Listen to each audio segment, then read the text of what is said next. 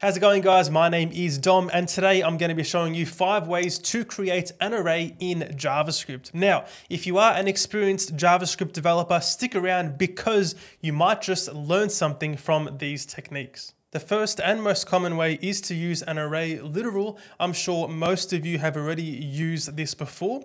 We can simply say const array is equal to, then you can provide any of your initial elements, for example, 1, 2, 3, and 4, and it's going to create that array right there of 4 elements with each one of those values. Now, there is an alternative that is similar, and that is by saying something such as, I'll say const array 1 equal to, then you can do new array and then just say 1, 2, 3, 4 like this. It's going to give you the exact same result as we can see, but I think honestly there's no reason not to just use the more simple array literal syntax. Okay, next on this list is array.from. Now, array.from takes an array-like object and then converts it into an actual array.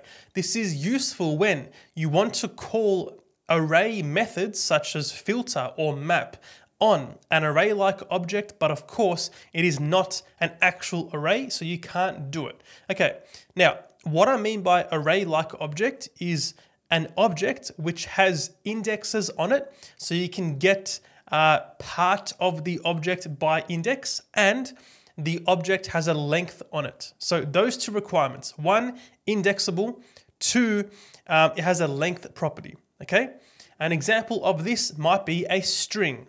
Okay, let's say const username equal to dcode. Okay, I'm then going to say username at index 1. This here gives me C, because in this list of characters, index 1 is the second item in the list, giving me, of course, C right there. So this string, I can access an item by index. That is the first requirement satisfied for this to be an array-like object. Secondly, I can say username.length. Okay, this here gives me 5. So there's a length property. The second requirement is satisfied. This here is compatible with array.from. All right. Other common objects might be something such as a node list, which you may receive if you do a node or element dot child nodes. You receive a node list, and you may want to perform a map or a filter, etc. But sticking with the string here, I can now say as an example, array.from, pass in here the username. Okay, just like this, and we get an array from the username, an array of each one of those individual parts of the string. Okay, so now I can do things such as this array.map or .filter, so you can apply those methods. Now you may have also seen, if I was to do this, you've also got iterables here. So this here is also very useful. I've got a whole video dedicated to iterables. If you're interested, I'll leave it linked in the top right corner of this video. Next, we've got the spread operator. This here essentially gives you a shallow copy of an array, effectively creating a new one. So right here, I'm going to say const array equal to 1, 2, 3, 4, just like we did earlier on. And let's say I want to make a copy of this array, a shallow copy. I can say const copied equal to, then say dot dot dot array within square brackets, press enter. Now copied is going to be a copy of the first array. If I was to say copied.push, let's add the number 5 to it. Then I'm going to log out copied, and we get the 5th character there, or sorry, the 5th element. If I log out array, just like this, there we go, it still contains only 4 elements. So the copy was successful. Again, keep in mind this here is a shallow copy. If you require any deep copies, you're going to need a different method to do that. And by deep copy, I mean that if you have objects inside your array as elements, then copying the array using this technique is not going to copy the objects. It's only going to copy the reference to them. So yeah, be careful with that one. I've got a whole video dedicated to copying by reference versus value, as well as how to deep copy. So if you're interested, top right corner of this one. Next, we have array.fill.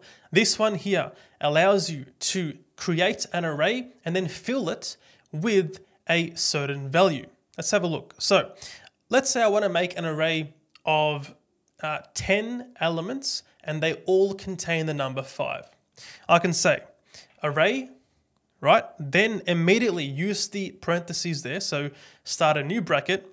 Then I can say 10. This here is the length of the array. If I was to press enter right here, it would simply just make an array of 10 items, but they're all empty, okay?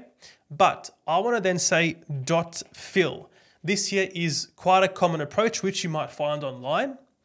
Now, if I say dot fill and then I say 5, that's going to give me my array of 10 elements or 10 items, all containing the value of 5. Press enter and there we go.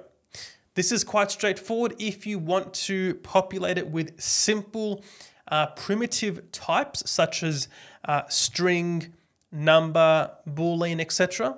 If you want to make an array of objects, you need to do a little bit more. Let me explain why. Let's say array 10.fill of an object instead. Press enter, we get the desired result. It looks like an array of 10 unique objects. The thing is, they're all the same object. This is a similar sort of problem to what I was explaining just before with that spread and the shallow copy, right? Because this object was simply taken. So this object is created right here when you use fill. It makes the object, then it just simply puts that object in each one of those items. It's the same object. So if I was to say, let's just make a new constant for this. I'm going to say array like this and copy all of this here just so we can have the a reference to it, right? Then I'm going to say array at index 0. This is the first object in the list, right? I can say .name equal to dcode. Press enter, log out the array, expand this, and they all have that name because they're all the same object, okay? One object, 10 references to the same object. So to fix this problem, what you can do is you can say array 10 again, .fill, choose any value you want. I'm going to use undefined. You can stick with the empty objects if you like. It doesn't matter because after this is done, we're then going to say .map. Okay, so we're going to call this function right here on every item in the array. So every undefined we have, we're going to call this function. This function is going to simply return a new object just like this. Let me expand this down. Okay. This function is going to return a new object. Press enter. Because this function runs 10 times for every undefined we initially had, it's going to run this statement and make a new object every time. Okay. So going back to the example from before, I'm going to make the array. I'll just refresh here, copy this line just so we, can start fresh. Array at index1.name equal to dcode, log out the array, and now only, the second index there has that name. So that is why it's important to, of course, use this fill then map method as opposed to just saying fill then empty object. And last but not least, we have the object.entries function.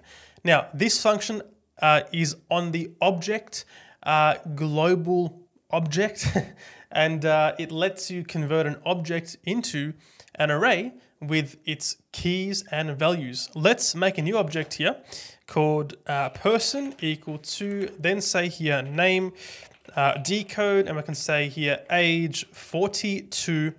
All right, press enter. Now we're going to say object.entries, then provide person. Press enter, and it's going to take the object and make a new array element for each one of those key value pairs. We can see here, the array has a length of 2 because there are 2 properties. Inside here, it's a second array as the first position. This second array in its first index has the key, second index has the value, okay? And the same goes for the second property there. key and value. So you basically get a multi-dimensional array or 2D array of the person object. Now, this has come in handy a couple of times before.